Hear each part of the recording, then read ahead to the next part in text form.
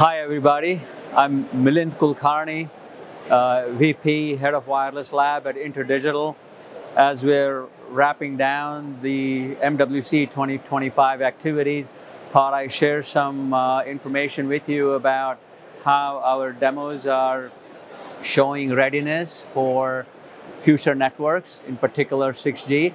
As you all aware, over the 5 years, InterDigital has been at the forefront of advancing 6G research, working with our academic and industrial partners. And it's all kind of coming together over next week when 3GPP will hold a 6G workshop, which we are participating along with our industry partners. And we're looking forward to developing what 6G content would be over the next several months, starting with this workshop. We are hoping that by the end of this year, we'll have a very good idea of what topics will be selected on a consensus basis through 3GPP as far as what 6G will be. And the first specification will come out in roughly 2029. So over the next 5 years, a lot of work to be done, but we are very excited about all the research we've done so far and will continue to do as we go forward.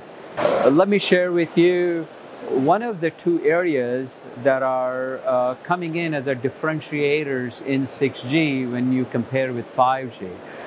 As many of you may know that AI, of course everybody's been talking about AI, so we'll talk about that as well, and integrated sensing and communications are the two new features that are being discussed in 6G, although AI has been discussed in 5G as well.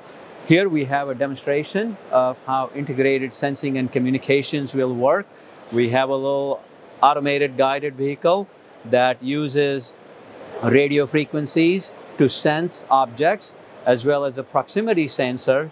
And when the robot senses something in its proximity, it halts, and the processing will take place that determines whether the object in front of it is still there or has been removed. And when I remove this object in its line of sight, the robot will continue its path.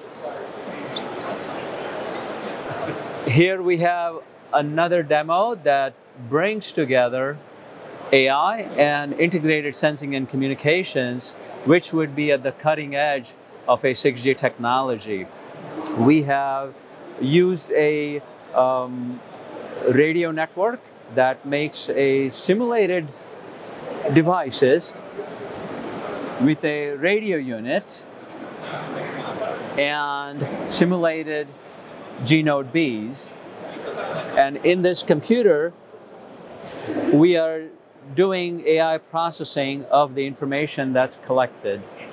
As you can see, our AI models, which are very efficient, can do the prediction of when a person is moving or starting to slow down, which was indicated by the yellow, or will be stopping as it's indicated by the red frameworks.